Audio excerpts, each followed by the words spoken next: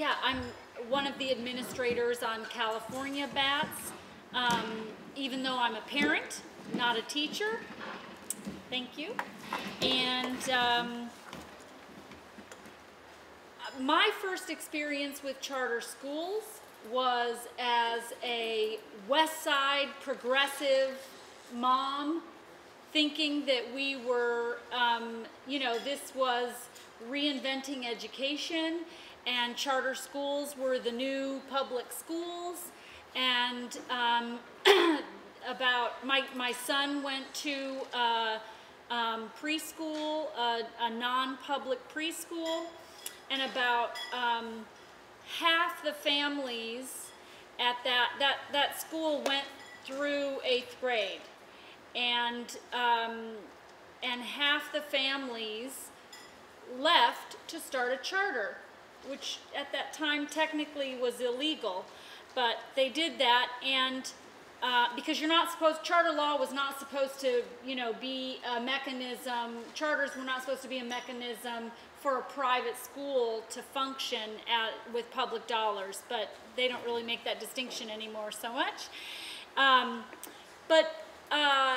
So I was enthusiastic. I really did think this was just a new way of implementing public education. And I became really involved, and I found out pretty quickly the downsides of deregulated public education, which is what I came to see charter schools as. For example, even though the bylaws were written in such a way that parents and teachers would sit on the board of this little charter, very quickly the bylaws were amended so that the people already sitting on the board would appoint future members, and there would just be one parent who would run for office every year. And then it turned out that it's a conflict of interest for employees of a nonprofit to be on the board overseeing their employer. So teachers were no longer on the board. As far as the school was based on a very unique curricular, unique in my community, it was based on the Waldorf pedagogy, which is worldwide, but there aren't a lot, you don't see it in public schools as much. So we thought we were doing something really interesting, and it was sort of a laboratory, and that we were going to show that you could do this in a public school setting, and school districts like LAUSD would look at what we were doing and say, wow, let's try this, and let's try this, and let's try this. So there were, at one point, someone in LAUSD said to me, you have experienced just about everything that can go wrong with a charter school. And it's true. My daughter came home one day and told me she missed 4 on her standardized tests. And her brother said, how do you know how many you missed? They don't grade them. She said, well, our teacher lightly circled our wrong answers, but it's not cheating because she didn't tell us what the right answers were, and she only gave us one chance to go back and correct them. So that was the story in the LA Times. The teacher is no longer teaching there. But the school rallied the troops to find out who had reported it. That was the most important thing. It was not about training the teachers. It turns out not one single teacher in that school had been trained on how to proctor standardized tests and what the requirements were. Another time, the school district, LAUSD, was going to consider renewing our charter, and And so we went before the board. I went just to observe, and it was my first LAUSD board meeting, and Monica Garcia said, "Why are people afraid to tell you what race they are when they enroll at your school?" And we all laughed because the school was mostly white, and we were afraid to declare our race, because if LAUSD looked at this all-white school, they would say, "You can't have an all-white school." We didn't know they really wouldn't care eventually. But this was a time when charter schools were still, you know, trying to figure out how they could fit into the system. And so she said, "You got to come up with a diversity plan because people are afraid to tell you what their race is." She didn't know we were hiding. So, so one of the mothers who was very involved and decided to create a diversity plan. And it was beautiful. And she said to the little charter school board, "Look, if you really want to attract a more diverse population, it's also socioeconomic. It's not just racial." And she was African American. And she said, "We need to start recruiting in the preschools in outside of the West Side. And we need to start offering a free or reduced lunch program, and we need to offer free after-school care to some families." And I was so excited. I thought, this is the beauty of a charter school. And so the charter school board said, "Thank you, this is a great document." They took it to LAUSD. LAUSD renewed our charter for another 5 years, and we never opened that document again. And there was no free and reduced lunch program, and there was no reduced cost after school care, because that was a moneymaker for them. And in fact, there was another charter school down the street, and someone would walk those students into our aftercare program because it was a revenue-producing program. So there were all kinds of things. And if a parent would complain about something, the administrator of the school would say, who's now a charter school consultant, would say, "You know, we are flying the plane as we are building it, and we are just, isn't that exciting? Isn't that exciting? And you know, it's not perfect, and we have a waiting list of 400 children, and so if this isn't really the school for you, you can move on. We understand." And so, and they didn't say, "Get the hell out of here, you know, we're tired of hearing you complain." They really believed that what we all now see as market-based reforms, that they had this demand, and if you were unhappy, you could go to another store. And so, so I became really quickly an advocate for increasing, for making it look more like and feel more like a public school. And I tried that for several years. I did convince them under threat of arrest. I convinced them that they had to comply with the Brown Act in their board meetings. And I refused to leave when they went into closed session once, because the agenda was, it's something Carl would do, because the agenda was so vague. And I'm not a lawyer, but the Brown Act is a beautiful law, and it's really clear. And the First Amendment Coalition has put out pamphlets and made it very easy to understand. So I knew my rights, and I also knew the cell number of my local community newspaper reporter, and I said, "I'm going to this meeting and I think they're going to try to get me to leave. Can I call you if it happens?"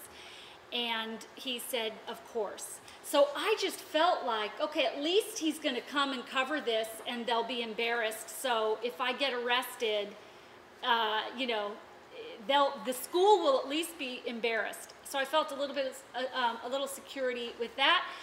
And there were 2 lawyers on the board, and they tried to argue with me, but the law was right there. So they adjourned their meeting, and they still comply with the Brown Act to this day. They do now comply with the Brown Act, and I'm happy about that and proud of that. But so I, at a certain point, I looked down the street at the middle school that I'd always swore I would never send my kids to because it seemed so chaotic and so loud and all this stuff. And I pulled my kids out and I enrolled them there, and it was the best thing I ever did. And I still go to that school every single week and help at that school.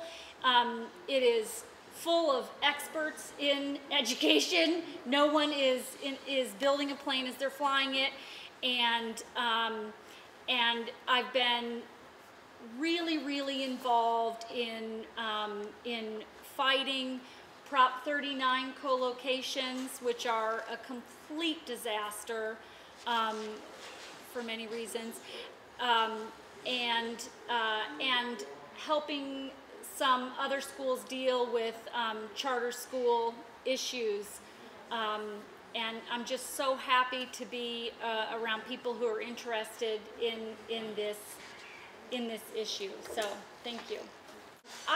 I do not think, I think there is a place for charter schools if people are doing their job.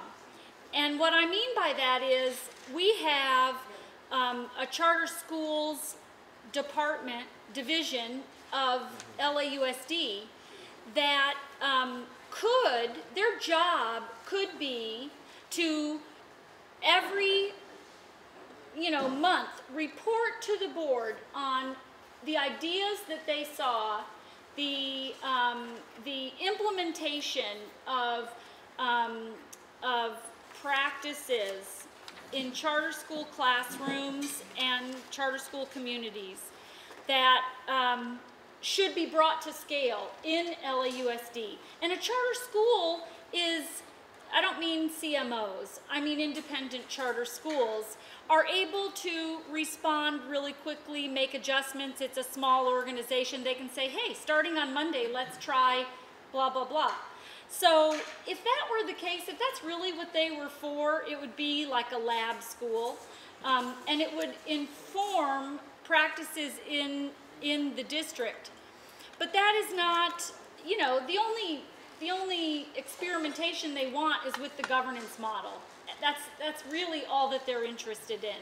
And so, so by that, it is too late. But I think originally, if people were operating on the original intent of charter schools and doing their job doing that, there could be a place for. So I think that a lot of us are, we've been talking about what our own experiences are and what sort of lifting the veil on some of the charter lies, and I hear, what are we doing? What can be done about this? I do not think that it is bleak. I really don't. I'm a parent. I do not have a union that represents me. I do not, California Bats is a scrappy little big Facebook group, and we can organize and we can activate each other. Paul and I have been having a great conversation with someone running for office in Orange County this morning, holding him accountable for his bullshit. And so everyone who goes on his page sees that he can't just claim to be a supporter of public education and not do really concrete things. And that is what we need to do. Every single small thing matters. We wrote letters to the editor of the LA Times last week. I am telling you, Bennett can tell you, the LA School Board acquiesces to many things that are in the LA Times. We are working very hard to influence the editorial board. It's crazy because we know who really has influence over them, but if you look, every single letter in the LA Times about Ref. Rodriguez is throw the bum out. And that matters. It matters. It shapes public opinion in Los Angeles, and it shapes the editorial board of the LA Times. And it shapes the decision. We are making it very uncomfortable for those board members to support him. And that's what we're trying to do. The other thing that we need to do, every single public official you meet, every single one, you need to ask them an education question. You need to either say, why are you allowing 500 cars to drive into my neighborhood and lower my property value because there was a school there, but now you've added a second school and there are no buses for this charter school? Or if you need to ask them something as a member of your union. You know, there is an angle. I have become an expert at finding the education angle for every single political event I attend. Linda knows. And from federal, I have my cheat sheet. Federal, state, and local. And I want every single one of us to be pushing all the organizations that we're involved in. Is it your neighborhood association? Is it your Democratic club? Is it your union? Is it another civil rights group? How come the NAACP is standing alone in calling for a moratorium? Why is that? You know why? Because at the NAACP hearing here in Los Angeles, the guy from Mississippi, who's now, and I'm very sorry I'm not remembering his name because he's a great leader. He's now the acting president of the national NAACP. He said, I'll tell you why, because they hand us a check and they say, and by the way, here are your talking points. And he said, meanwhile, we've been here for 40 years fighting for educational access. Where were they then? It's only when it's privatized and they are handing out money that those, you know, that the charter school people are in gear. Sorry, I'm getting shrill. But I do not want people to think that it is this big, awful monster that there's nothing we can do about. If we leave here, we spent a Saturday afternoon here. That means we really care about this issue. If we leave here and we do not commit to holding every elected official that we encounter accountable by asking them a question about this, I want to make it embarrassing and toxic for any Democrat in the state of California to accept money from the Charter Schools Association. Gavin Newsom has announced that he is not interested in the charter school debate. That's not really an interesting debate. Well, he doesn't get to say that. He does not get to decide. He does not get to become the governor of California and decide that it's inconvenient for him to take a stand on privatizing public education. And lastly, what I'm working on with Democrats is to say, and this is at the club level, this is at the state convention level, is to say, why is it that Democrats will stand up and proclaim loudly and proudly their commitment to defend from privatization Social Security and the Veterans Administration? They would never dream of privatizing those institutions. We want to make them see that public education deserves the exact same declaration. So I'm asking you to join me in doing that, taking action every day. Find us on Facebook, California Bats. There's a fantastic discussion that goes on and lots of easily shareable things. And sign up for my email blasts where I tear this stuff apart. Thank you.